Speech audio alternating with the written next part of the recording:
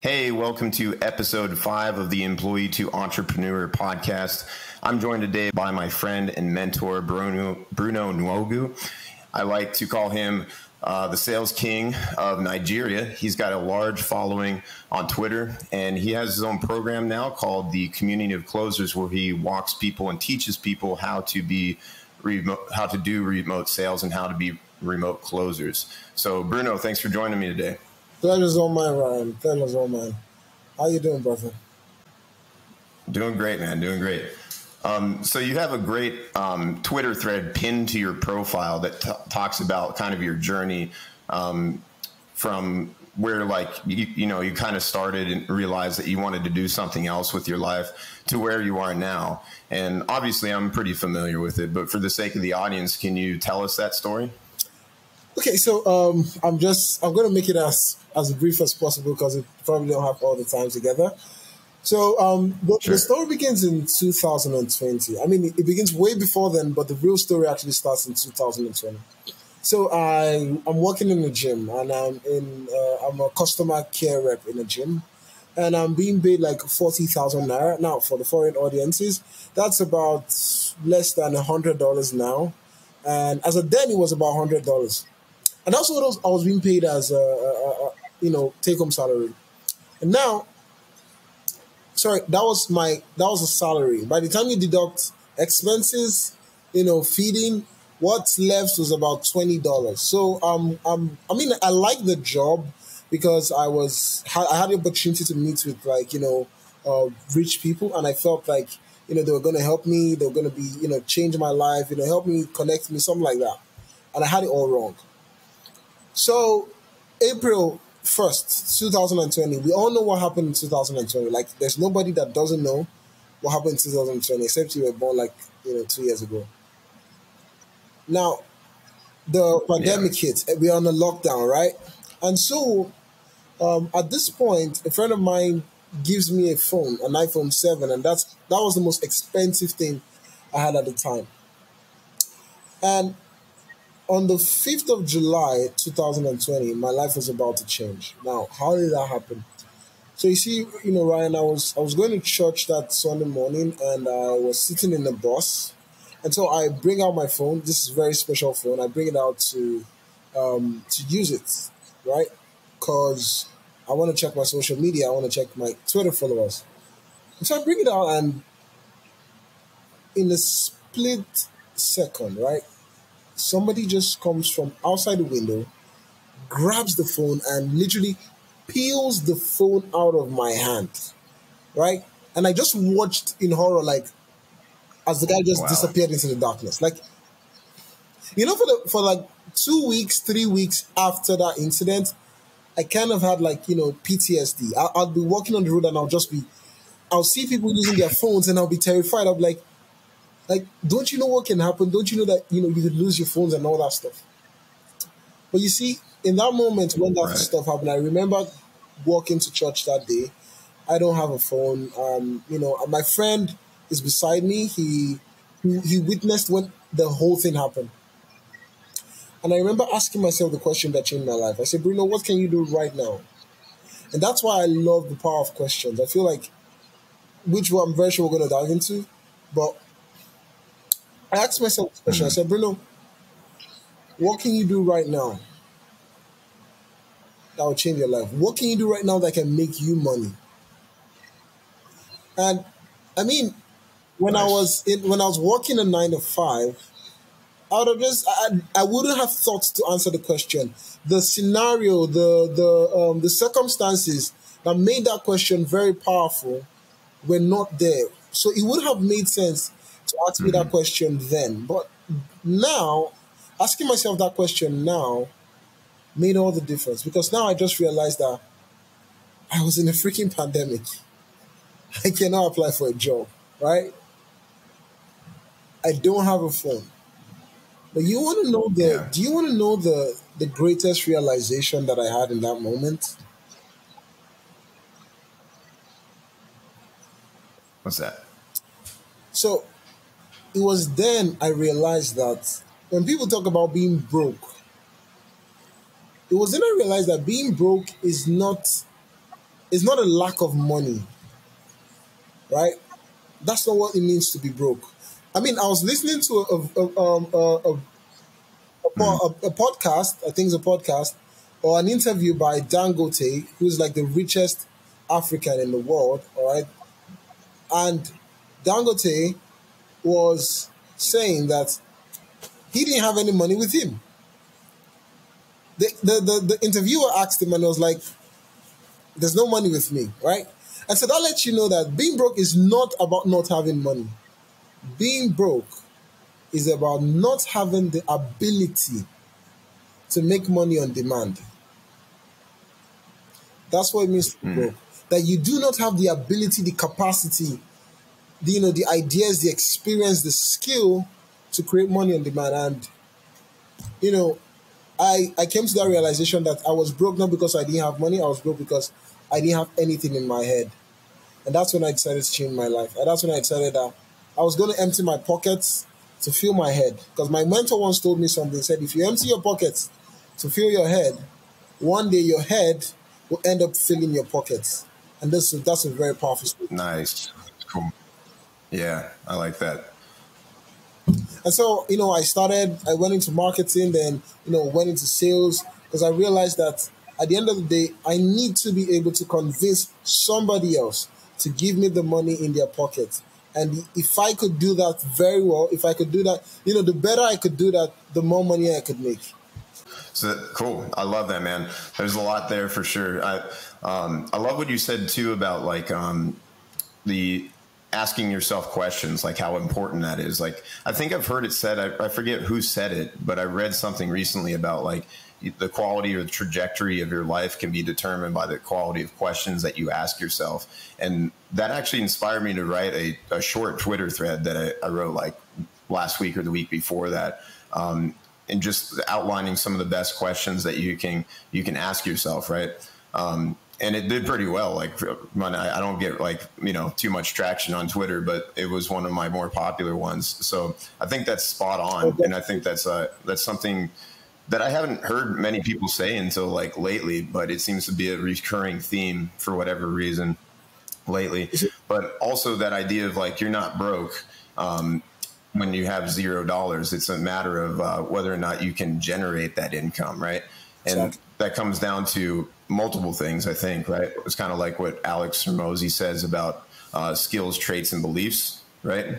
And that kind of all comes to play there, right? Especially skills, obviously. But even if you do have the skill, you have to believe in yourself enough to be able to like go ask people for money to perform that skill, right? So it all comes to a head there.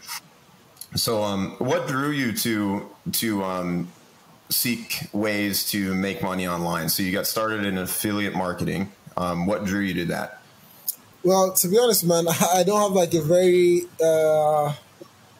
grand story apart from what I told you. What happened that moment was that I realized when my phone was stolen that a few days ago, right?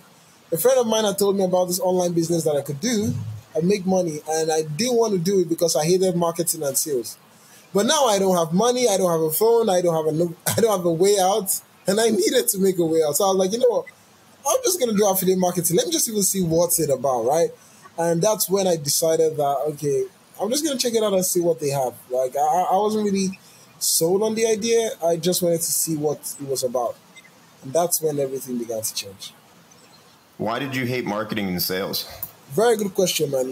And it kind of leads me to, understanding, like, when it comes to, so let me give you the background, right? So the first time I actually started marketing, it was terrible, man.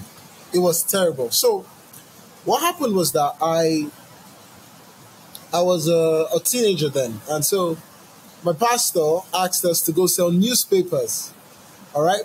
And so when the sun, really, really hot sun, man, like Brandon, if you're in Africa, you know that the sun is really hot. So it's scorching. The sun is scorching, and we have to chase, cars and get them to actually buy newspapers, which is not really like a need or a necessity.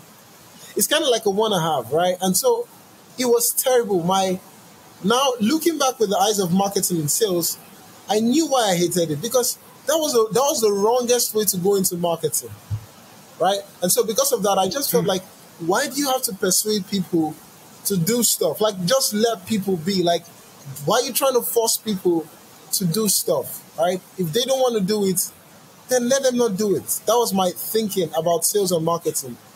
And I think all that began to change when I really began to understand about influence, persuasion, psychology, and what it really meant to sell. So it felt like you were trying to sell people stuff that they didn't really need. It was just kind of something that was unnecessary. Exactly. That was your first experience with it anyway. Exactly. Yeah. So what changed your mind about it? I read a book. Five years before the incident, I read a book. It was titled Influence, the Psychology of Persuasion by Dr. Robert Cialdini. That's a deep book. That's a big one. Oh yeah, it's a deep one, man. Like, I remember reading that book and I was like, holy shit, like this is crazy. Like, it felt like I was given a superpower because now I could persuade people to do the stuff I wanted to do, and they didn't, and it didn't feel like persuasion. It felt like they wanted to do it themselves. Yeah. In a way, it is a superpower. It is a superpower. It's not just for sales, right? It's for every facet of your life, for dating, for being a parent, for job interviews. Like, it'll improve every area of your life. Exactly. Absolutely. What made you read the book? So basically, what happened was that I was on campus, right?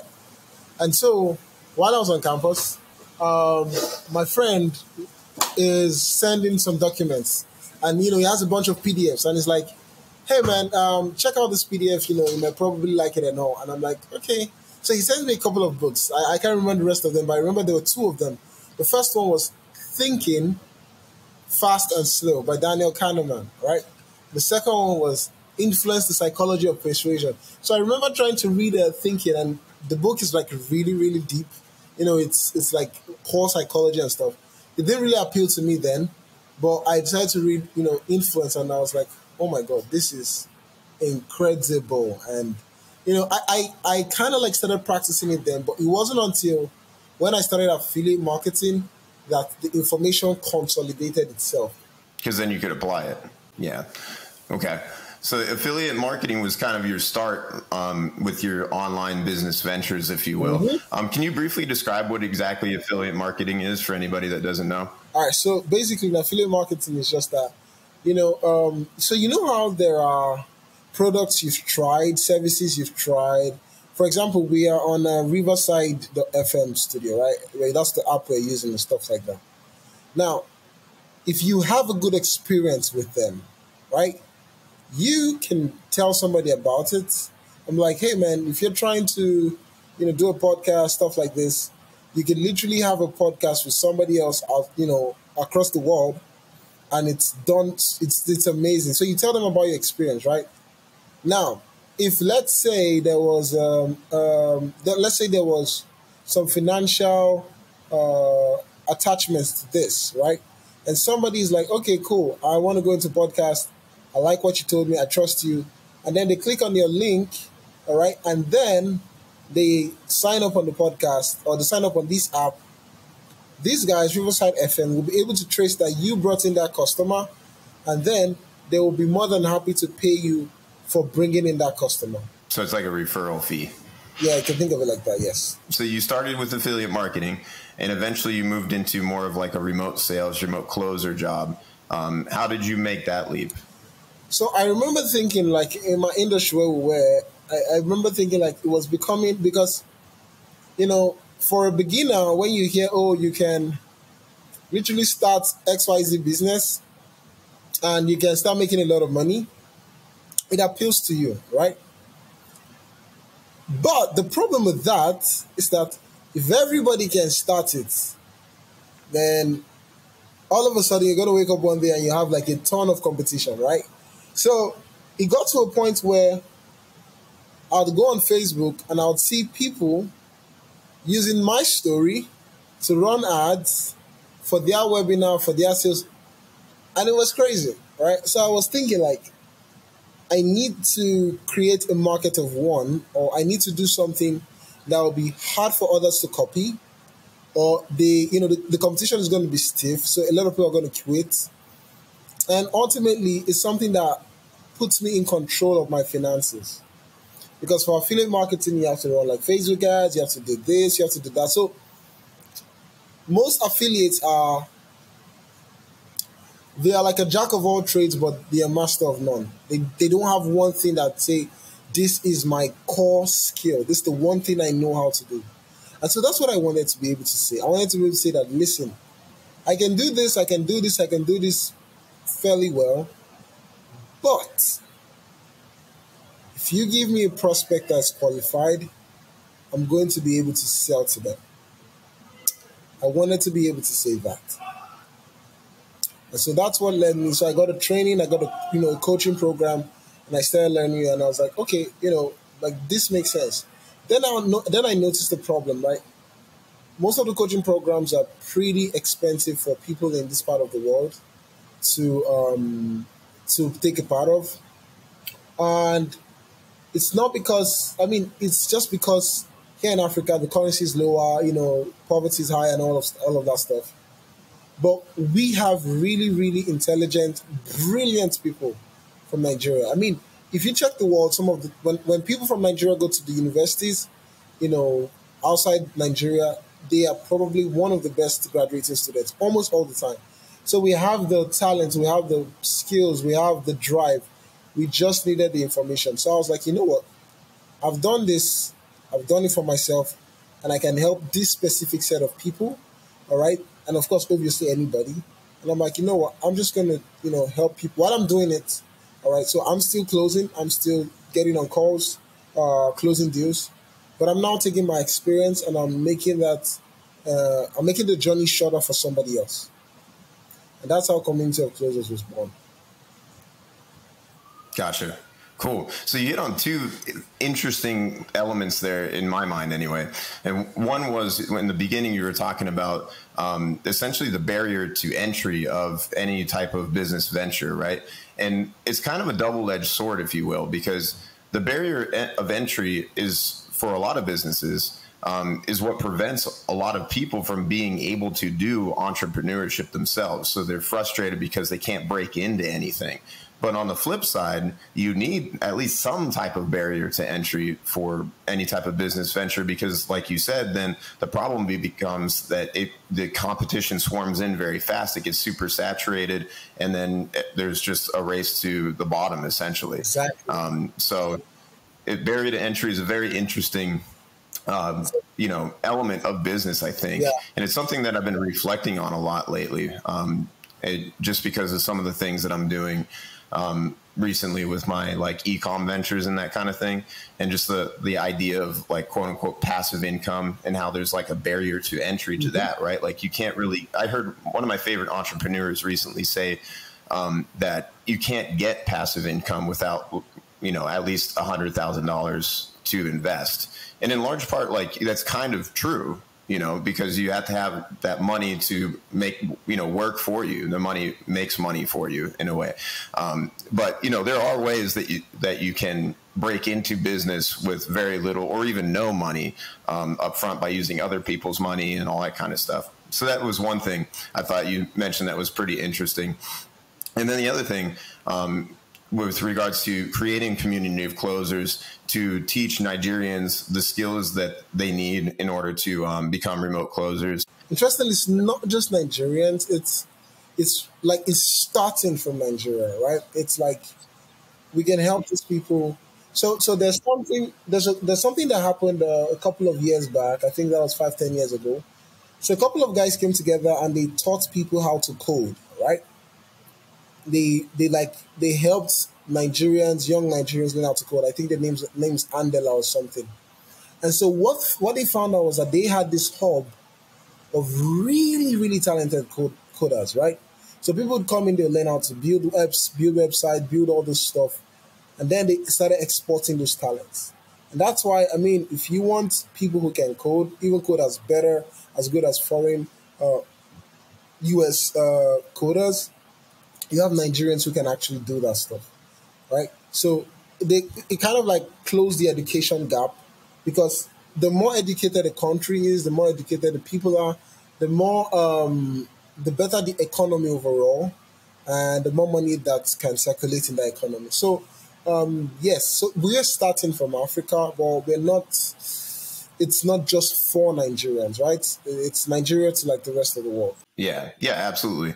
Where I was going with that is, that was your beginning niche, if you will, your beginning niche, and you're addressing a gap in the market because maybe, at least the way that I interpreted what you said is that you noticed that Nigerians didn't have access to that information in a way that was like affordable or accessible to them. And so that was the problem that you're solving as an entrepreneur. Yeah, that was one of the reasons. The main reason I found out was that from my experience, and because I was in marketing before I went to sales, it felt to me like Nigerians didn't really know how to sell. Like a lot of people don't know how to sell, pardon me, right? But it felt like specifically we didn't understand how this type of sales worked.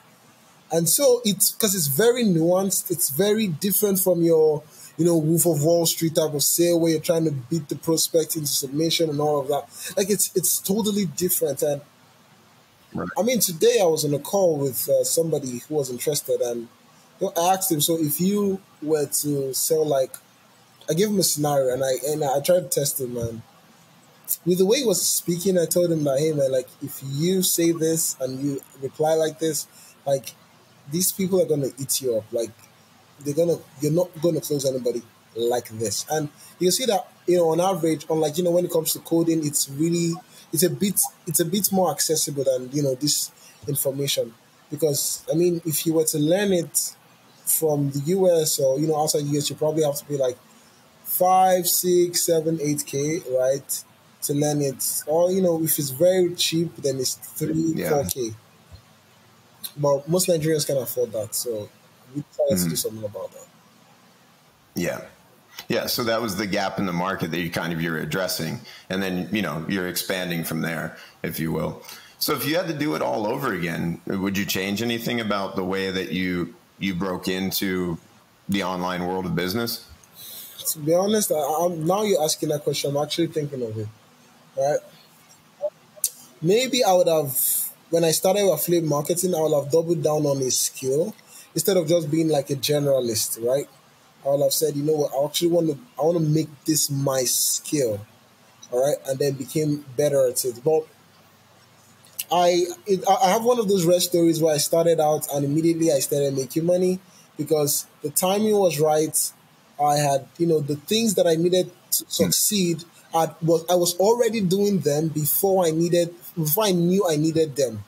So, for example, I wasn't running ads, but I was selling. Why? Because I had built an audience, and that's why I understand the power of building an audience. I built an audience of people who trusted me, and so when I recommended this new product and service, they bought it. Right? They all bought it, and they were glad they did. Right? So the timing was right because this was when people were looking at online businesses.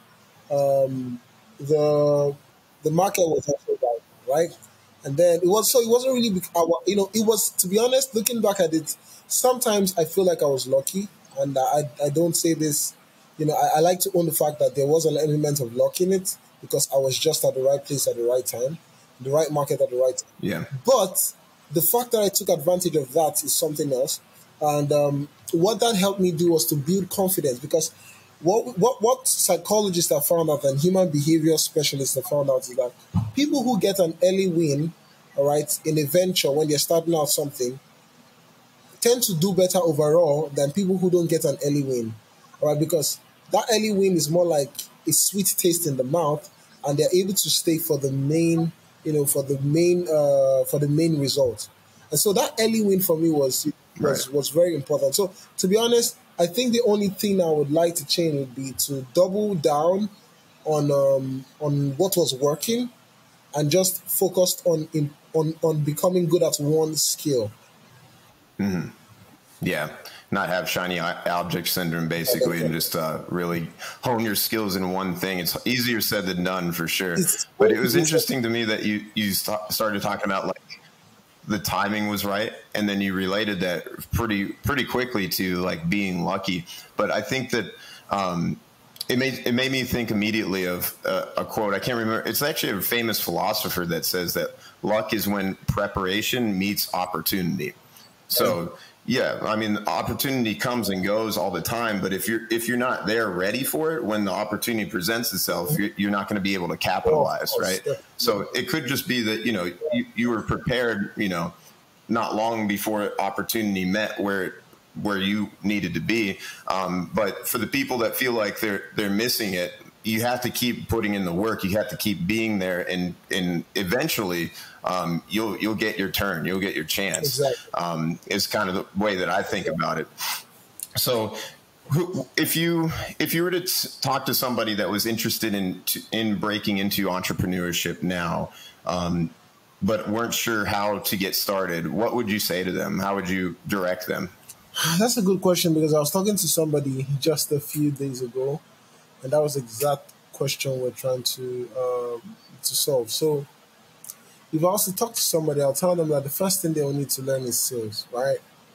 Like, you don't make money, you earn it, right? You have to persuade somebody else who has the money to give you that money. No, I mean, you don't print money. Nobody prints money, right? You just have to know how to persuade somebody else to give you the money that's in their pocket. So if I also talk to somebody who wants to start entrepreneurship, wants to become an entrepreneur, I'll say the first commandment of being an entrepreneur is that you must know how to sell stuff. You must know how to sell yourself, sell your ideas, sell a product, sell a service. You need to know how to sell. Absolutely. Yeah. It's funny sometimes when I'll see people that are interested in entrepreneurship or business in general, but they're like, oh, I'm not a salesman. And I'm like, dude, you're trying to build a business. You're going to have to be a salesman. Exactly. That comes with the territory. You have to be a salesman. Yeah. And to that point, a lot of very famous, ultra successful entrepreneurs got their start in sales, right? Like guys like Gary Vee or Mark Cuban, et cetera. So why do you think that is? Why is sales a good spot to start? Well, because it's very hard, right? And let me rephrase that. It's not very hard. It's nuanced, right? But at the end of the day, it's about people. It's people that are going to give you the money that you want. The money you want is in the pockets of other people. And everybody in the world, even the ones who are not salespeople, every business in the world is run by sales. And sales is beyond just business. Like, every time you are communicating to somebody to get them to take an action, you're selling, you're persuading them, right? And really what sales is effective communication. You're basically just knowing how to communicate what you want effectively in a way that the other person does it, the way you want it to be done, or, does what you're asking to be done. And if you can persuade one person, you can persuade 10. If you can persuade 10, you can persuade 1,000,000. If you can persuade 1,000,000, you can persuade the whole world. That's why, you can be good at sales, and then you can be good at leadership. And then it's like water. You can take water, you put it in food, you can cook it. You take water, you can use it to wash clothes. You can take water, you can use it to, add it to a brick or cement, and you can build a house. Sales is like water for entrepreneurship, right? Anything you want to, if you're going to succeed in life, you must know how to sell. Yeah, so absolutely. You don't really have it. Sorry, go ahead. So that's why, to answer your question, why some of the successful entrepreneurs are people that started in sales. Because if you do it long enough, you begin to understand people in a very, very, very interesting way, and you can then build on top of that. Yeah, absolutely. You don't have a business if you're not getting money in, right? Like you can geek out on your product or your service all day, but if you don't have the ability to sell it, then there is no business. Period. It's just a weird hobby at that point, I guess. What do you think or say about the idea that because I think of this as like kind of very much like a scarcity mindset. Like in order to make money, you kind of have to take it from somebody else. That idea that there's like, a pie, and in order to get more money for yourself, you have to take more of somebody else's slice of the pie. Do you believe that that's the case, or do you think of it differently? No, I don't think you're taking from somebody else's slice of the pie. Bro, money is infinite, man. You see this thing, the paper we call money, which is not really money, but that paper, that currency, it's infinite. You can go ask the banks, like they could literally print as much as they want, all right? But really, what is finite is the ability to create value, all right, and to solve problems for people. Listen, if you're solving someone's problem, that is the real value. The paper money is just a representation of the amount of value they perceive that their problem is. So you would probably buy aspirin for like, I don't know, $10, $100, I don't know, right? But you will pay way more to solve cancer, to treat cancer, right? Why? This reason is simple, right? Aspirin, a headache or a pain, that pain you're experiencing might not be life-threatening, but cancer is life-threatening. So I value my life more than this, right? And so I would pay more money than that. At the end of the day, it's about finding problems and solving those problems in a new, unique way, innovative way. And that's where entrepreneurship is, right? And being able to persuade somebody else about the solution of that problem. Yeah, absolutely. That's you hit the nail on the head in terms of like what I would say anyway, is that the fiat currency that we use is actually not backed by anything. It's backed by the full faith and credit of the government. And you mentioned earlier, ironically, in the podcast that nobody prints money. And I thought to myself, well, the government is the only one that prints money. Yeah, exactly. Yeah. And then when they do that, they actually rob your purchasing power via inflation. But so it's not like it's without a cost, right? But what the question is about that idea of like that scarcity mindset, where it's like if you want to make money, you have to take from somebody else. That's actually not how our monetary system works. Money is being created literally all the time. It's like constantly going up and up and up. Every time a bank makes a new loan, for instance, that's money that's literally created out of thin air. That's A. And then B is whenever an entrepreneur enters a space and starts adding value, providing a product or service that solves a problem to that space, exactly. It's not like you're taking people's slices of the pie away. You're actually making the pie bigger for everybody because you're providing value to the world. So anyway, and if you think about it, nobody has money, right? Except maybe like very broke people, and that's why they're probably broke. And no offense to you if you're watching this, but nobody takes money and eats it, right? Nobody does that. Nobody takes money and cooks it, right? Nobody takes money and sleeps on it. So at the end of the day, money is just there to help us get the things that we really want. And that is why we would buy those things. Because in our minds, the things we're paying for is more valuable than the money that we have in our pockets. That is the point, and that is why we buy things. So if somebody is solving a problem for me, and I'm saying that, think about Facebook, right? Before there was Facebook, before this application, before all of this stuff, right? People had money. And then Facebook came and then provided value and then found a way to monetize that value in such a crazy way. And now they're making more money and people don't feel bad about it. People are throwing their money to Facebook. So you're not taking out of the pie. Yeah. That's a wrong mindset. You're increasing the pie, right? You're providing value for somebody and you're making the world a better place. 100% agree, man. So while we're on the topic of myths and misconceptions, because sales and marketing is your thing, what's your least favorite myth or misconception with regards to, say, sales or marketing? My least favorite misconception is that, so, there's this thing where people think that, they want to hop on new trends, new software, this, that, all of that stuff. And man, I wouldn't say I've been around for a long time. I haven't, right? But I'm a student of human behavior, and I'll tell you this, right? 5,000 years, 10,000 years, and we as a species have not changed. We haven't. We still have the same fears. We still have the same desires. We still have the same wants. We still have the same limitations, right?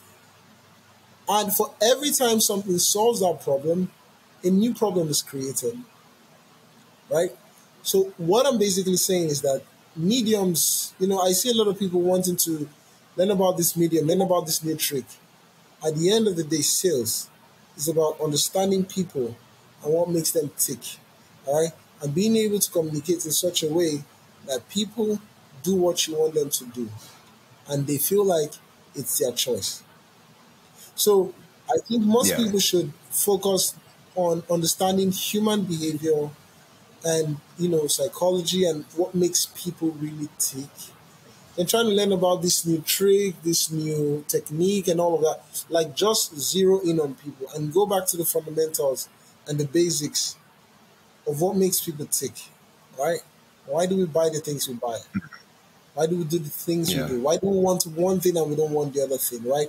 Why do we pay more money for something that's expensive and we don't want to buy? Like all those little things helps you understand people. Because when you understand, because you cannot, and here's the saying I love so much. I don't know where I heard it from, but it's so beautiful. I tell my students that you cannot influence, you cannot persuade that which you don't understand. Yeah, I like to think of sales as essentially leading somebody to come to their own conclusion about how to solve their problem. Exactly. And that ideally is with your product or service, right? Exactly. And it's via questioning them. I think that's the most effective way to persuade anybody is to lead them and help them come to their own conclusion about something. Even when I was a personal trainer back when I was in college, I knew that, like intuitively, like that I needed to help people realize it themselves. If I just literally told them what to do, it didn't have the same impact. So I had to make them realize. Yeah, I had to make that light bulb go off for them. And it's the same thing with sales. You have to if you just, beat them over the head with the product or with the features and benefits, that's old school. That might've worked back in the day, but it's not very effective anymore. So with regards to that, interestingly, right? Just like to digress, there's this movie I saw. It's called Inception, and it's by Leonardo DiCaprio. In this movie, the idea of the movie is that at the beginning was that they go and they steal stuff from your mind using dreams. And I felt like, I watched that movie before, but when I entered sales and marketing and, started understanding human behavior, I realized that it was a pretty interesting movie. So I had to go watch it again with a different mindset. And in one of the scenes, the goal shifted from trying to steal information to trying to implant ideas, right? And to shift beliefs. And that's what really the point of Inception is, that you plant an idea so deep in someone's mind that they do not realize that the idea is not their own. Because if I tell you to do something, your mind can trace the fact that it's not originally your thought, right? But if you perform Inception according to the movie, the person wakes up from this dream and they just want to do this thing, right? Because of the way it has been planted. And that's really what sales and marketing has to be, right? We are constantly shifting people's beliefs in such a way, influencing them and persuading them in such a way that it feels so germane and it feels like it's theirs, right? The two most effective ways I've found to do that is through storytelling and through asking questions. Those are like the two best ways to do that. Yeah, absolutely.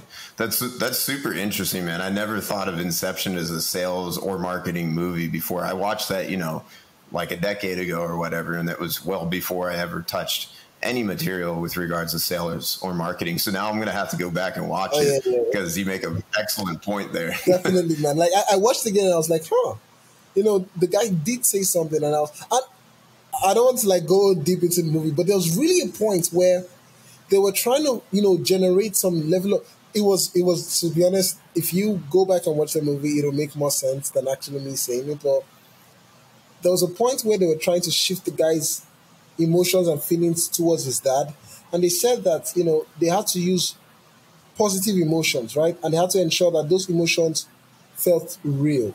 All right, they had because positive emotions are stronger than like negative emotions in terms of actions, right? So what that made me realize was that if we can elicit the right kind of emotion in people, in conversations, basically when we communicate with them, we can have a long-lasting effect on their behavior or on the decisions they make. It was really a cool moment of epiphany, but yeah, if you go watch it, it'll make more sense. Yeah, for sure, man. You're really selling me on this movie. I gotta watch it again because it's that idea too of people buy on emotion and justify with logic, right? Yeah. How important that emotional, more animal primitive brain is to the whole buying process. So, all right, next question. So are you familiar with the 80-20 rule? Yeah, Pareto yeah, principle? the Pareto principle, yes. It's the idea that for anybody listening, the idea that 80% of your results come from 20% of your actions. So that basically there's certain actions you take that are more important than others, right? So like an example that I give all the time is like SEO. It was one of the first skills that I kind of really got into and got good at. And with SEO, there's like tons of stuff that you can do to rank a website, right? There's all kinds of technical stuff. There's website speed. There's H1 tags. There's alt tags, all kinds of stuff. It's really geeky and boring. But the two most important things that you do in SEO to rank a website is content and backlinks. If you do those two things, your website's going to rank. It's going to start moving up the rankings. You can do all the rest of the stuff to try to like beat out the competition and get that little extra edge, if you will. But those are the most important actions that you take for SEO. So what do you think, in your opinion, is the 80-20 rule of sales? For instance, I hear a lot of people talk about the different facets and skills that are involved in sales. So things like building rapport or objection handling, probing, all that kind of stuff. What, in your opinion, is most important? Being able to ask the right questions and to really listen. Yeah, that one. That one's probably a little bit underrated. That skill or idea of active listening, if you will, and I think that's intrinsically like tied to empathy. Yeah, being able to actually understand somebody. Yeah. This idea that like you're listening not so that you're thinking of the next thing that you're going to say, but you're listening just genuinely to understand the other person. Yeah, it's back to the same thing we said. You cannot persuade that which you don't understand. Okay, here's one that I like to ask a lot of people, that especially people that have an interest or skills in sales and marketing, and there's no right answer to this question, obviously. But if you had to choose one, what's more important, sales or marketing? That's pretty tough, man. But sales are like... It's meant to be tough, yeah. to be honest, you need both, right? Like, why do I have to choose one, though? But because you need both. You need both to win the war, right? So sales are like foot soldiers. You need them to actually go in there and, really take on the hostage and all that. Marketing is like, the bombs that you throw, right? So you can throw bombs and all that, but you still need men on the ground to do the stuff, right? But the men on the ground also need the bombs to kind of like, make the work easier, because sales is like, I was talking to somebody, for the company I work with, and it's like sales is supposed to be the extension of marketing, right? So if marketing is good, sales become easy. Yeah, absolutely. They're definitely linked. So you can't really have one without the other, or be good at one without being good at the other, or at least understanding it on some level. Marketing, I forget which... If you're good at marketing and you're bad at sales, you'll be wasting your money. If you're good at sales and you're bad at marketing, you'll be wasting your energy and your time. Yeah, for sure. That's a good way to look at it. Which one do you want to... I forget which...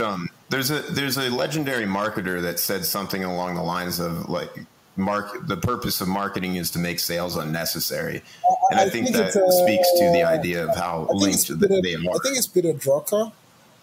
you know, Was it I think it's Peter Drucker. I don't know, okay? but I think it's. I was gonna say like Ogilvy or Eugene Schwartz or I something. don't. I've never had it, but been at, but yeah, but yeah. Okay, so what do you think the future of entrepreneurship will look like? The reason I ask that is because we live in a day and age where it's never been easier to start your own business. You could go on LegalZoom.com and throw up the actual entity. You can build a website, buy the domain, run the ads, even do all this stuff within a day's time. Whereas that in the past would have been completely impossible. So it's very easy to start it, and it's also easy to gain access to information, relatively speaking, right? Compared to, past decades and stuff, it's easy to gain access to information about what to do and how to do it. But we also have things coming down the pike in the future, things like artificial intelligence, robotics, automation in general, that is threatening a lot of industries and disrupting a lot of things. And so what, in your opinion, is it going to look like? Do you think that there's always going to be a space for entrepreneurship and that creative human touch? Or do you think that like AI, for instance, like a lot of people are thinking about, is going to replace like almost everything? I mean, I think AI will definitely help, but at the end of the day, man, again, like, I've not been around for a long time, but I can tell you from what I know that so as some things become more accessible, so think about the information age. First of all, people who had the information became those who rule the world, right? And soon the internet democratized information and everybody had information now. Everybody, like literally from the push of a button, can get access to information. So having information stopped being the edge, right? It was now people with specialized information and people who could implement the information that they had, right?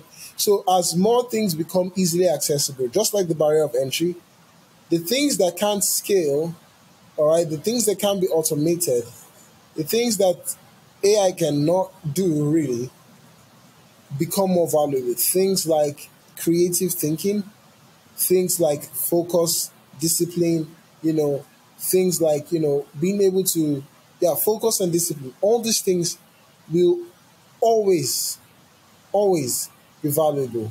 All right. And they'll be valuable in different forms, different formats. Like, when you mix them, creativity with, being able to be focused and disciplined, you could have like a different output entirely, right? With your personality. So ideally, it is people who know what to do and then know how to get the AI to do the things they want to do that would win. Yeah, absolutely. Yeah, being able to execute in the physical world is the advantage that we have over AI, like ChatGPT right now, right? The problem, I think, though, with that is that what happens when robotics really takes off? Then will that AI be able to be linked to robotics and execute certain things in the physical world? It seems like robotics is like lagging way behind AI. So maybe there's a big gap there, some more time. But it was interesting because I saw a Twitter thread. I don't know if you saw this on Twitter the other day, but there was this guy that basically told ChatGPT that you're now Hustle GPT, and your goal is to take my $100, and turn it into as much money as possible.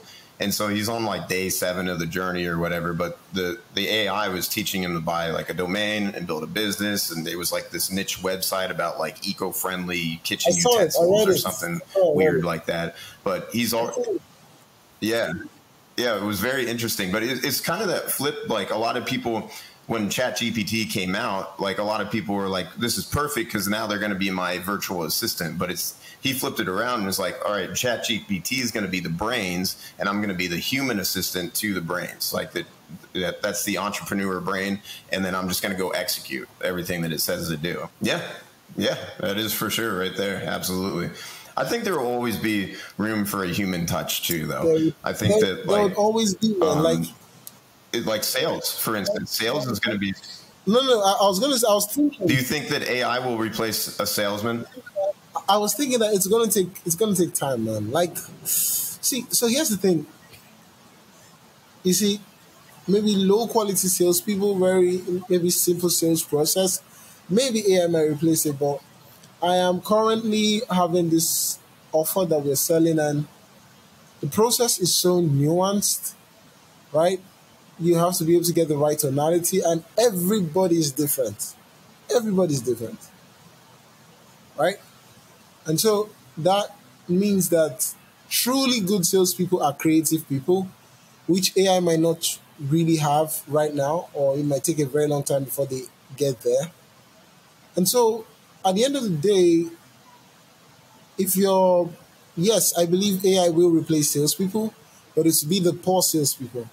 Really good salespeople, AI won't replace them. They'll know how to sell the AI to companies that need the AI. Yeah. Yeah. So like, I mean, the sales that nobody wants to do really, like low ticket B2C, business to consumer stuff. Let AI replace that all day anyway. So, who cares? Because the commission there is so low that nobody cares. But it makes me think of like, did you ever see that video? It came out like actually like 4 or 5 years ago, where it was Google's AI, and they were demonstrating it where they had the AI call, like, I forget, it was like a hair salon or something like that, and booked an appointment for somebody. And you couldn't tell at all that the person was talking to an AI, because they even did little things where they would go and things like that, and they responded appropriately. So the person on the other end, who was a human that was booking the appointment, had no idea that they were talking to an AI. That just makes me think of like, okay, so what happens when like that AI is going to be leveraged and used to do cold calling, and be the salesman.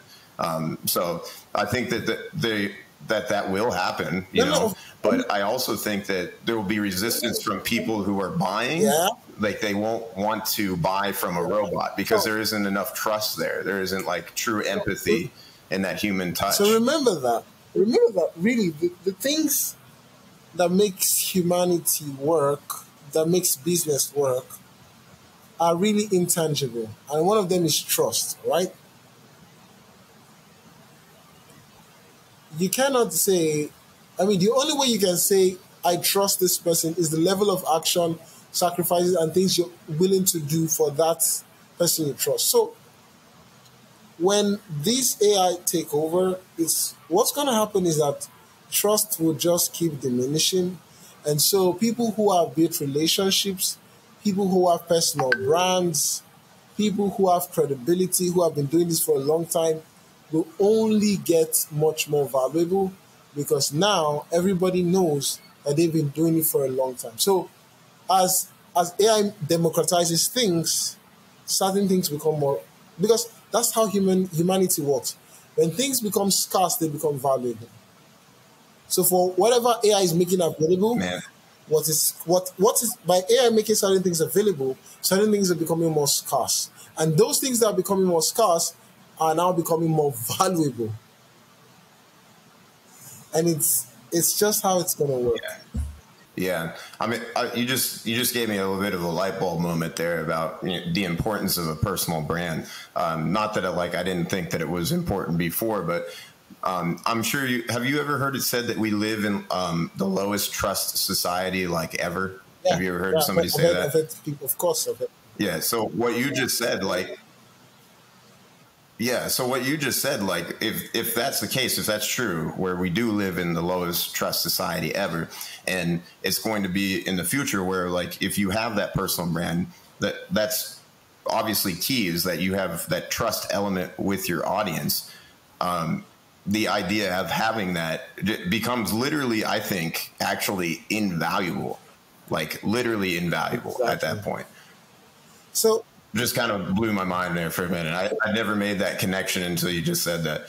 And that's just it. Like the more it's making certain things available, certain things becomes more scarce, then the scarce things become more valuable. And the people who have the abundance of the scarce things become like the most valuable of the set.